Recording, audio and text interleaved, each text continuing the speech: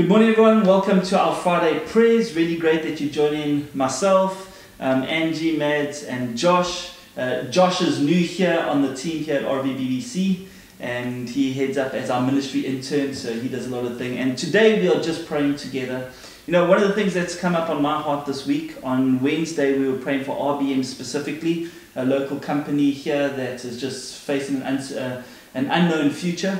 And I really felt that today I still need to pray for the families. I know there's a lot of people that are anxious and worried about their future, and just really feel that we need to continue praying into that situation.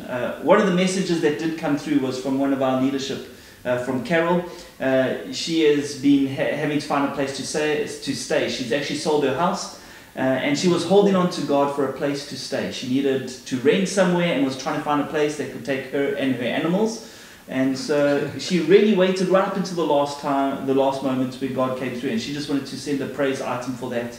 That God, as she held and clung on to Him, He provided for her. And so, Angie, on your heart, what's been happening this week? Yeah, so I've just really been feeling that there's people, not just within our community, but within our own church walls that have empty cupboards at home, and I really feel like some of them are maybe a little bit shy to come forward and ask for help, and I just want to pray for provision for those families. Good. And Mads, worship ministry and that, thanks for joining us today.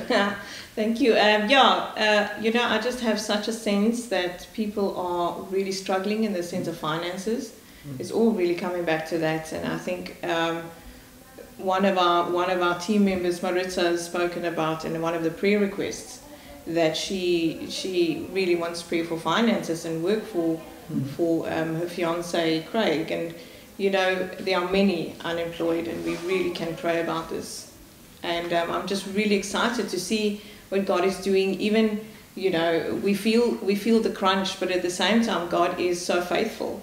And He's come through in ways the worship teams can't meet during lockdown, and it's just exciting to see how they are encouraging each other on WhatsApp, and they're sending songs, and we're all just enjoying every other person's genre, but it's just fantastic to see how everybody still remains faithful in their worship. It's really exciting. Yeah, I think that connection is so important during this time, and I know there's so many people that are battling with connection. Yeah.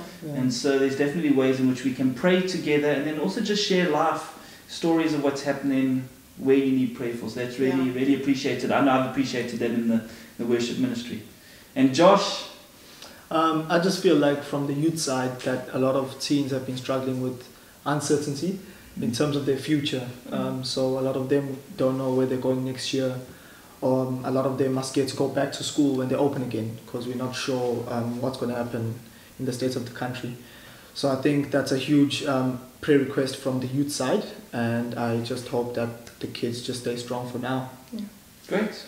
Well, let's spend some time in prayer. Lord, I just thank you for this opportunity that we get to come to you. And Lord, I love the way that your door is always open for us to come and pray. And Lord, I just give praise and thanks to you for provision on behalf of Carol. Just as I know her journey, how she was being faithful to saying God will open the right door at the right time.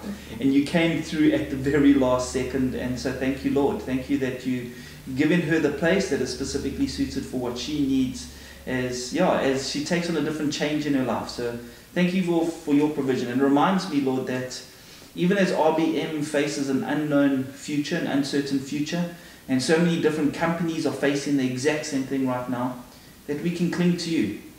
And I'm just reminded of that passage where the Israelites are stuck between the Red Sea and Pharaoh coming, and how you came between them, and you were the buffer, as you waited for the right time to be able to answer and lead them across that Red Sea. And so, Lord, I pray for RBM, I pray for every business person right now in our community that is facing that uncertainty. May they know your protection right now in their lives and in their business, that you are at hand and that you are at work, and that they need to be still, as Exodus 14:14 says, be still, and the Lord will fight for you. So help us to have that certainty and place our trust and hope in you during this time, Lord. Yeah, Lord, I just want to lift up the families, not just in our community, but within our church family as well, Lord, that are sitting at home, worried about how they're going to put food on the table, where their next meal is going to come from, Father God. I just really pray for your provision. Your word says that we should not worry and that you will provide for our every need. So I just want to stand on that promise, Lord, and just lift those families up to you right now, Father God. Yes, Lord. And Lord, we just think of our community right now also in the sense of finances. All coming back to Lord, we can just ask you. And as Maritza has put forward in prayer, that we pray for household finances and for the unemployment, like for Craig and her fiancé, that work and job doors would be open, Lord. And even now, in a place where we are with companies closing down and COVID and so many things working against it, I do pray for favour for those who need jobs, Lord, and that you would open doors and that our community would rise up again. It just feels like there's such a attack upon people in their finances and in their homes, and we pray for them, Lord, and we just pray over those households, we pray over their marriages and their children, and that they will stand faithfully and strong, Lord. And we just know in Philippians you say that we must lay our requests before you, and in prayer and petition, Father, we would pray and we petition with you that you will open the heavens and pour out a blessing upon our church and upon our people, that they would not even be able to fathom it. In Jesus' name. Heavenly Father, I just want to raise up the youth to you, Lord Father God. I just pray for teens that are feeling isolated right now, Lord. I just pray that you would give them encouragement, Lord Father God, through your word. I pray that the church will be able to encourage people, not just teens, but even the older people as well, Jesus Christ. I just pray as well that for the less fortunate people, that you would provide for them as they're finding it hard through this winter, Heavenly Father. And I just pray that as a church we could work together as churches to bring the light in this dark time. In Jesus' name, amen. Lord, we just thank you for your faithfulness and that we can come to you. And Lord, I also want to lift up Corrie as her message came through on Facebook on Sunday, just for her family. They've had a truck stolen and there's a lot of financial implications. And just pray for your provision, that it would be sorted out, whether the truck is found, whether insurances pay out, whatever the situation is there, Lord, I pray that you would be able to answer it and bring relief to that anxious moment in their lives.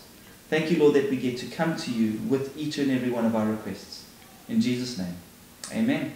Great, just remember, every Friday we're going to be praying, so if you would like something prayed for specifically for you, or you've got a praise item, please send it to us on one of our social media platforms. If you're happy for us to pray for it publicly here.